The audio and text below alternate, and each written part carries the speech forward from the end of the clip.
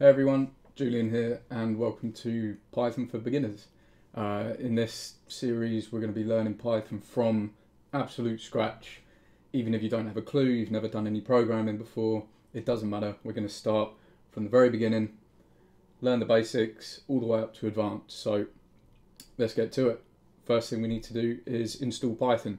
We're going to be using Windows 10. So what we're going to do, you can see here we've got a Windows 10 machine open, so we need to go ahead and get Python installed. So I'm just going to jump into the terminal quickly. If you've never used a terminal, don't worry. Really simple, don't be scared. Just search for terminal or command prompt and it's going to pop up. And as you can see here, we've got a terminal, and if we type in Python and hit enter, nothing's going to happen. Oh, I spelled it wrong. Great start. Python is not recognized, so we don't have Python installed on this system anywhere. We don't have any versions of Python, so let's go ahead and get it. Let's close out of that. Let's open up a web browser, and you want to head over to python.org. Once you're there, come to downloads, and then we're going to get the latest version of Python, which I would recommend. We are going to look at installing other versions shortly. But for now, go ahead and click this one. Yeah, run. So that's going to download and automatically run, and you should be prompted with this installer. If you don't get a little prompt saying run, just let it download, click on it, and then this will pop up. What you want to do is tick this box here, add Python 3.7 to path, and I'll explain that a bit later. So go ahead and click that, and then just click on install now. Click yes, let it do its thing.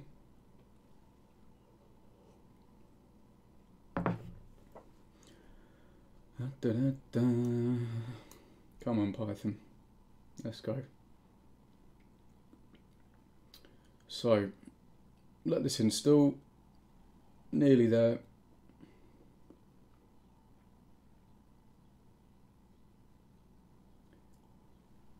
I might fast forward this bit if it takes much longer. Come on baby. Right, here we go. Setup was successful. Don't worry about any of this for now, just go ahead and click close. I'm going to minimize that browser. Now if we come back here and fire up another command prompt, let's see what happens when we type in Python. There we go. We've got Python 3.7.2, which was the latest version of Python that we just downloaded.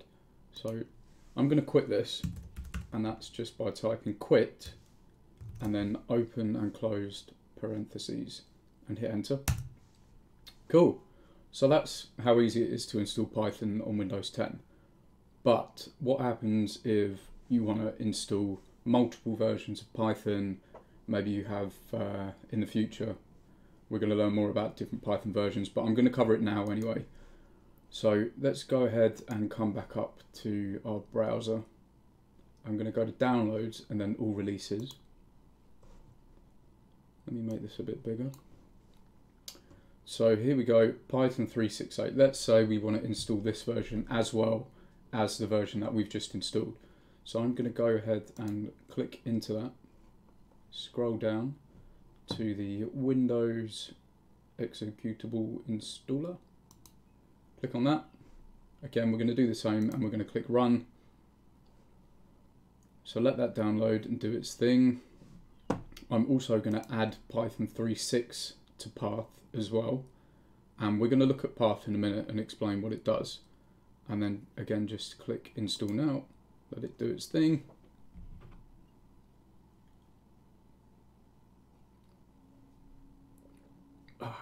Nice cup of tea.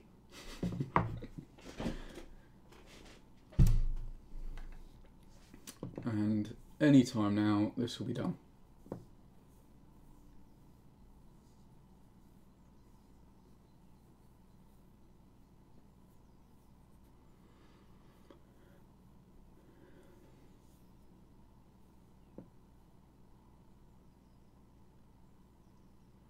Cool, right, so that's done. Let's go ahead and close that. So that was Python 3.6.8 that we just installed. So what happens if we come back to the terminal? Command prompt. If we run Python, what do we get? We get Python 3.6.8. Now what happens, let's quit that. What happens if we want to run Python 3.7.2, which we just downloaded?